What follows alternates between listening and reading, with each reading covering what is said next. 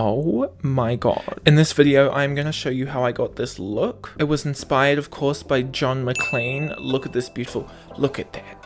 Oh my goodness. The lines, the colors, the alien-like shift in our skin. I am just so fucking obsessed. If you're a little bored of normal makeup and you want to see how I created this look, then make sure to keep on watching.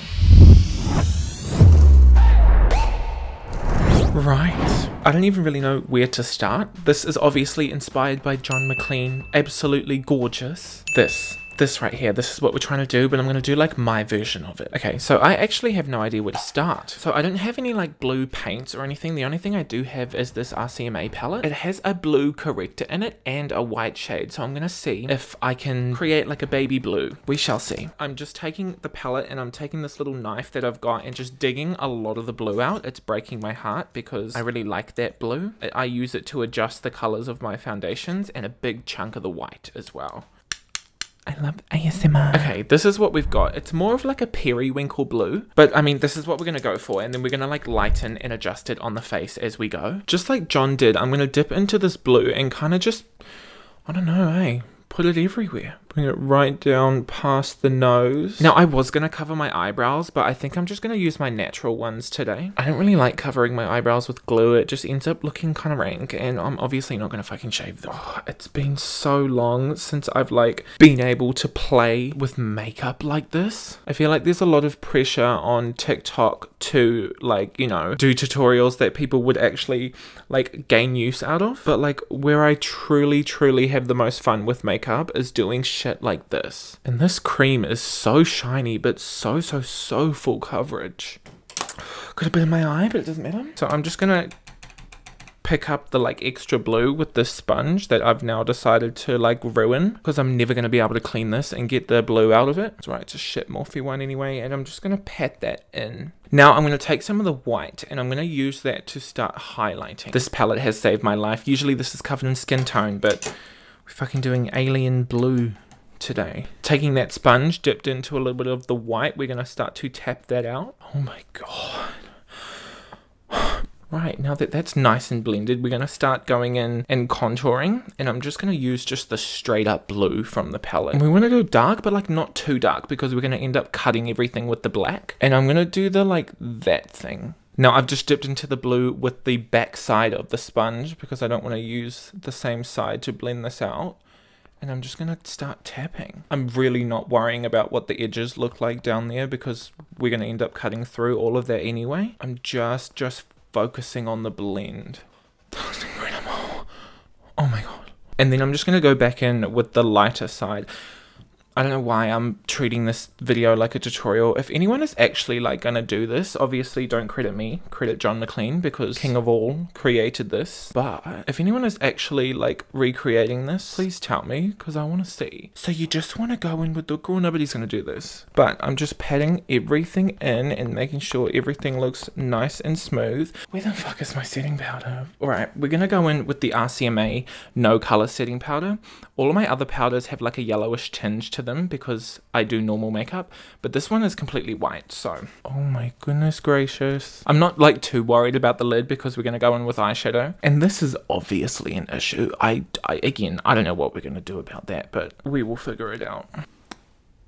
Right, I didn't think this through because like all of my brushes have like normal color on them, and I really should have cleaned them before I started, but I didn't do that, did I? So to dust all of this powder off, I'm going to go in with the Jeffree Star Blue Blood eyeshadow palette. This is perfect for this look because it has like every shade of blue in it, and I think I'm going to take Blue Blood, this one right here, and I'm just going to dip into that with a clean brush and just get it on there, and then I'm going to use that to dust off this like white powder. And I'm going to start trying to blend everything together with that Blue Blood shade. Like I'm not using it as highlight and I'm not using it as contour. I'm kind of just putting it in between to make sure that everything has a nice blend. And then we'll go in a quick sec with eyeshadows to start highlighting and contouring. Okay, that kind of looks great. Now to highlight, I'm going to take the shade I'm Cold. I don't know if that's going to be too dark, but I'm going to take that, I'm going to saturate that on a big fluffy brush like this and just kind of place it under the eye and see what it's giving. Okay, it's adding like this pastelness. I just want this to look blue, like blue, blue, blue. And the kind of cream was a little bit more of a periwinkle tone, and the white setting powder like settled that down even more.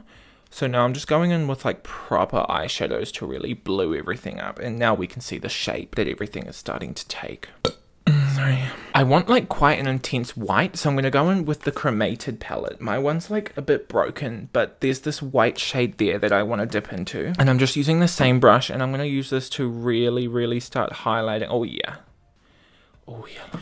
Now we're going to start, if my camera will focus, now we're going to start building up the contours. I'm going to start with the shade Blue Blood. Like, as you can see, that is a royal, proper, actual blue. Again, girl, I don't know what brush I'm going to use. I might take this one. This is a really, really big brush from Mecca, and I'm just dipping into that blue. And I'm going to start to really, really precisely build up those contours. Why can't you just take like a big brush and make life easier? Because all of my brushes have orange bronzer on them, and I honestly don't want to ruin them, and I can't be fucked to wash the big ones. So, fuck yeah. Fuck yeah. Look at that. And of course, I'm going to really start building that up on the forehead, because that's where we've gone a little bit patchy, and I don't want to look patchy. Just also going to bring that contour back right there. We're going to go back in with eyeshadow, but I just really want to build that up to get that like sucked back look. I need some contour here, because this blue's making my forehead look so fucking huge, and I'm like not enjoying that experience. So I'm just going to cut it down a little bit. Now I think we're going to get a head start on the brows. So I'm actually going to zoom you all in, and you can see we do look a little dry. Our skin looks a little bit like deprived of moisture, but there's not much I can really do about it.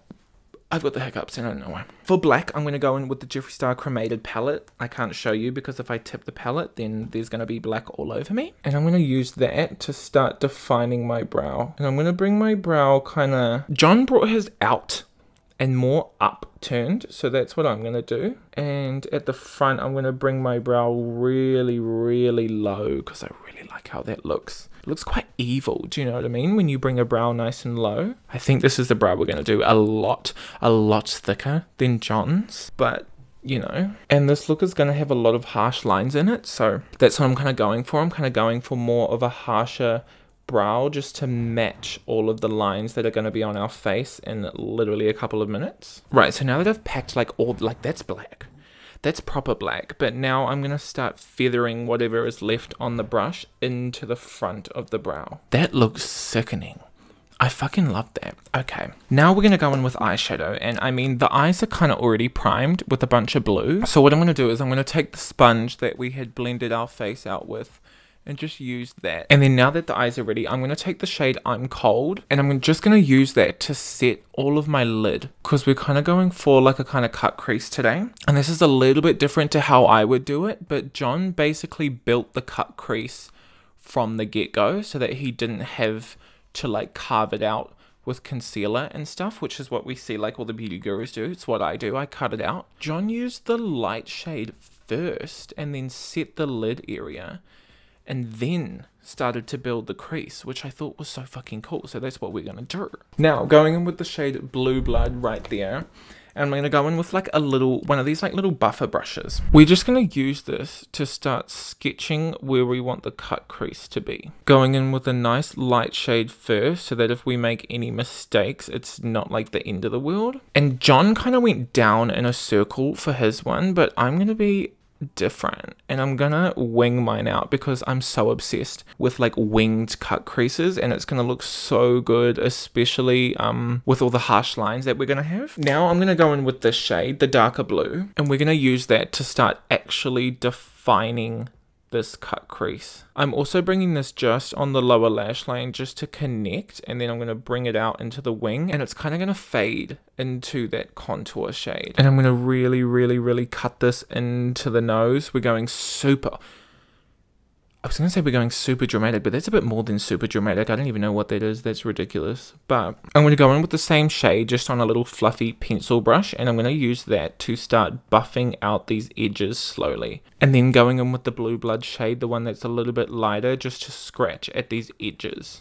Going in with the brush that we used to contour, and I'm just going to start to blend that blue into the contour. Do you see what I mean? And then just taking it through the crease and pulling it up and out.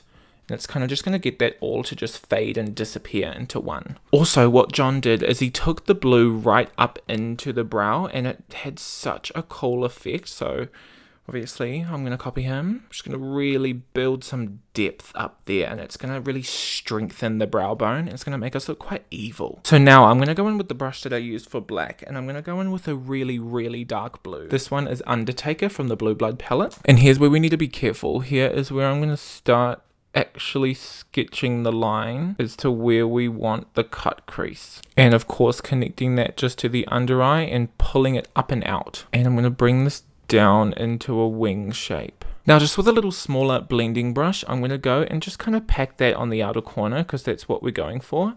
And I'm going to start to just blend that up and out. Oh, abso-fucking-lutely.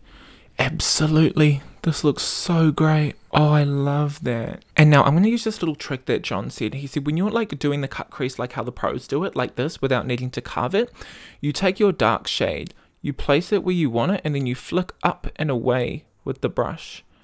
And it'll allow you to get that blend without going back and forth with the brush, which is going to diminish that line. Now I'm going to go in with some liquid liner. This one is the Extreme Precision Liner by Benefit. We're going to end up deepening this out a bit with black anyway, but I just kind of want to bring out a shape with some winged eyeliner, and then giving ourselves that wing, which I'm going to blend out with black eyeshadow because I don't want you to be able to see the liner. Going in with the black on a really, really small blending brush, and I'm just going to start to buff that liner out. And then I'm kind of creating that triangle shape at the end, and then flicking it up to really, really get that pulled back eyeshadow look. We're going to do a little line on the inner corner.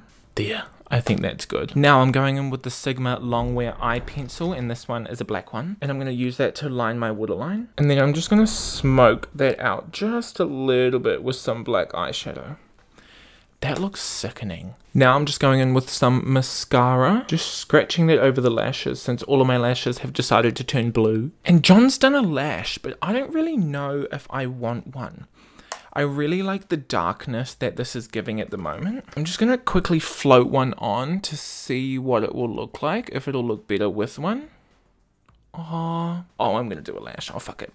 These are the Lilly lashes, and they're in the style Miami Flare, and I want the flare because I really want it to flick up and out. And if you've seen my TikTok on how to, you know, pull the eyes up with lashes, that's exactly what we're going to do right now. I'm just using the Duo lash glue, and I'm going to pop that all over the lash band. And once I've let that dry, I'm just going to stick that on, but I really, really want to elongate the eye, so I'm not going to bring it close to the inner corner because that's also going to start hiding this cut crease because my eyes are really small anyway. So I've basically just stuck it like halfway, and then the tail of the lash, I'm going to lift that up and stick it right up there. Like that is nowhere near my natural lash line, but it's really going to give us that pull. All of this contour is pulling up, the brow's pulling up, the eyeshadow is pulling up, and we want to do the same with the lash. Now I'm going to zoom you out, and this is, hello, whole new fucking world. So now we're gonna do the really scary part, and that is carving everything out with black. I was gonna go in with a black watercolor paint to do like all the cutting, but I can't for the life of me find where I put it. But luckily I have a black cream paint in here. The only thing with this cream paint is that it's going to be very, very shiny, but I don't know, we'll see. And if it's too shiny, we'll just matte it down with some black eyeshadow, but it might actually be okay. So to start, I'm just gonna start painting like the whole area that I don't need to be precise in, and that is basically like this whole cheek. I can just fill that in. Almost forgot, I need to go in and line my eyes with black. Oh my god, this is gonna be such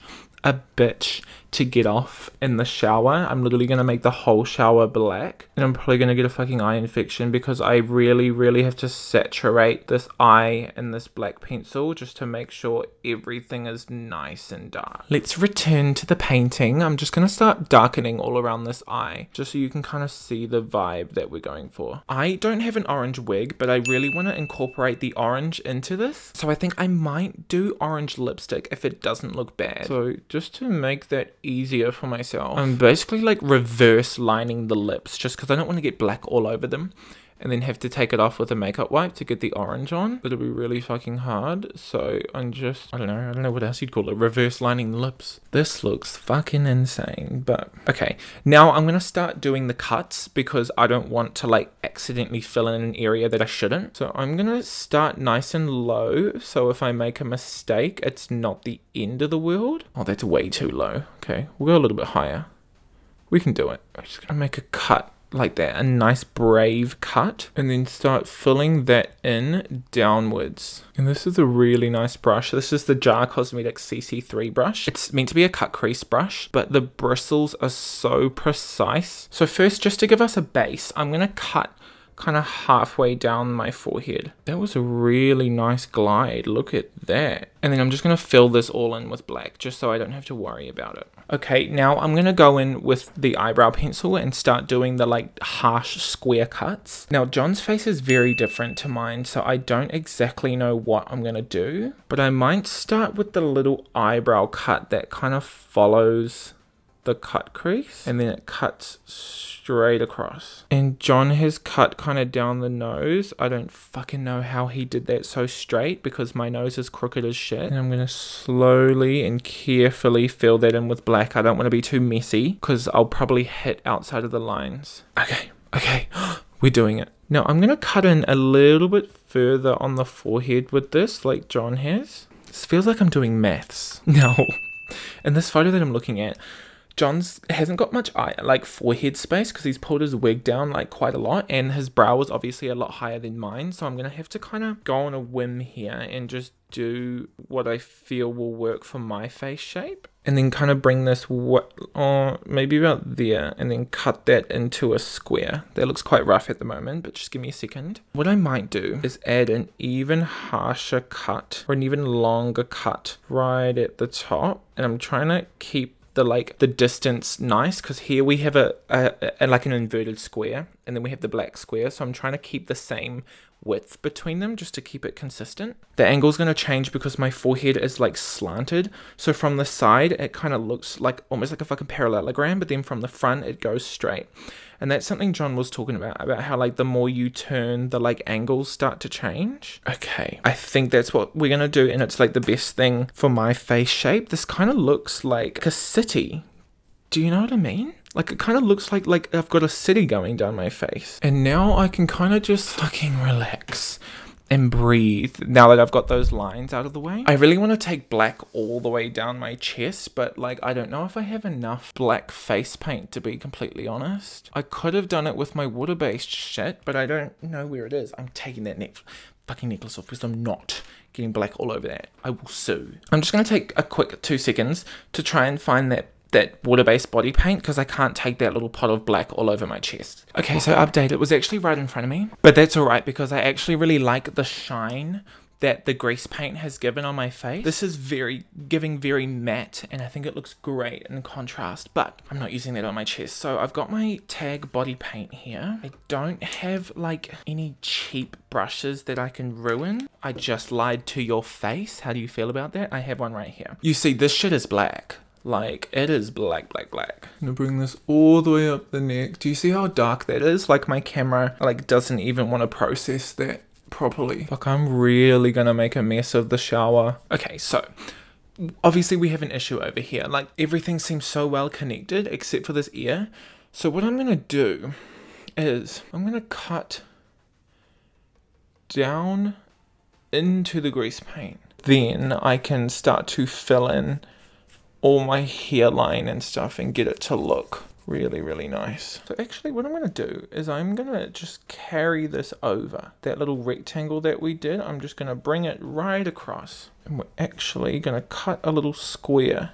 We're like not even near done. Like this looks finished, but the only thing is John had like these beautiful blue reflects on this side, and at the moment it's just black with a white reflect, and I want to incorporate the blue. So I'm going to take this. This is a cream eyeshadow by Jar Cosmetics, and it's in the shade Chillax. It's this beautiful blue reflect, and John has just literally gone in with his finger and used this to add some blueness. What it's doing is it's changing the reflect from white to blue. You see it still looks black from the front, but when we turn, it's a blue shift now. And I'm just basically dipping in back and forth because the more I tap, the more the blue starts to disappear and turn into the black, which is good because then I can, you know, really blend it in this whole area. But then in the places where it shines the most, I can add another layer down the center and it just amplifies the blue. This is how you get like dimension when you've already got black everywhere. You really need to add like a colored shine. Okay, that's enough destroying this little pot that broke my fucking heart doing that. Obviously, the missing link of all of this is the lip. This is what we have at the moment. I'm going to pick up the orange on the brush and I'm going to start to line my lips. Is that going to look nice or is this going to completely clash? Sorry, I'm just like staring at myself in the mirror and I'm like, is this ruining it or is it making it? But I think I like it. I really like that. It looks super different. Now obviously I can't take that cream eyeshadow like all over my chest because I'm going to use the whole thing, but I'm going to take this shade here. It's called Ocean Ice from the Blue Blood palette, and I'm just going to load up this big brush and I'm going to use it. I'm going to see if it wants to stick first. Oh my god. Oh, I'm obsessed. Okay, now I'm going to go and do the finishing touches and I am going to come back. And here is the finished look. Holy shit. I can't even begin to explain how fun this video was to film. Again, this was all completely inspired by John Maclean. I'm going to leave the link to his video in the description below. But look at my face. These lines just create the most interesting effect. The blue and the orange work so well together. These, I don't know what they are, but John did them and they complete the look. The context, that's like extraterrestrial shift in our skin. Let me know if you enjoyed this video because I get sick of normal makeup and I haven't done anything this out of the box in so fucking long. If you enjoyed this video, make sure to give it a like. It tells YouTube that you liked it so that other people can watch too. Don't be so selfish. And if you would be ever so kind, please press that subscribe button. We're aiming for 10k, bitch. Let's go. Let's do it. I will see you next week on Sunday at 5 p.m. Goodbye.